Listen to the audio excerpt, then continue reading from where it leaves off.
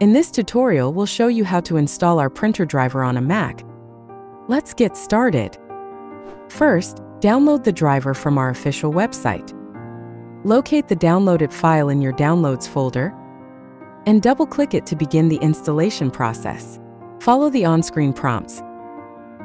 Click Continue to proceed, and if prompted, enter your Mac password, then click Install Software to start the installation.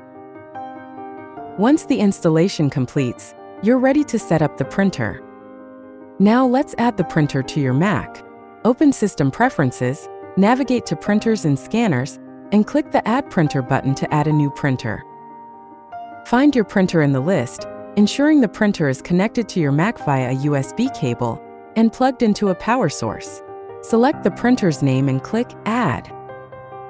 Your printer setup is now complete. Now that your printer is connected, let's print a document. Open the document you want to print. For this example, we'll use Google Chrome. Click the print icon and choose your printer from the list. In the More Settings section, click Print Using System dialog to access advanced options.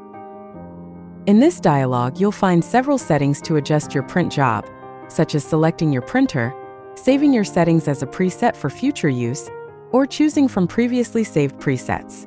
You can also set the number of copies, specify whether to print all pages or a selected range, and you can choose a paper size from here. You can select from standard sizes or create a custom size by clicking the plus icon, renaming it, and saving it for easy access later. Then in Printer Options, you'll find two feature sets, General and Advanced settings. In General features, you can adjust the print density, select a rotation option, choose a print speed, and pick a paper type such as label paper, black mark paper, or continuous paper. You can also adjust the horizontal and vertical margins to fit your specific needs from here. In Advanced settings, there's an option for image printing. Enable this if you need image-rich prints, or disable it for text-only documents, like waybills, to optimize printing. You can also adjust gray levels to improve grayscale printing on certain documents. Once you've configured all settings, you're ready to print. Click Print to complete the job.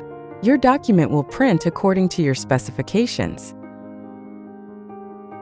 If you ever need to remove the printer from your Mac, go to System Preferences, open Printers and Scanners, select your printer and click Remove Printer.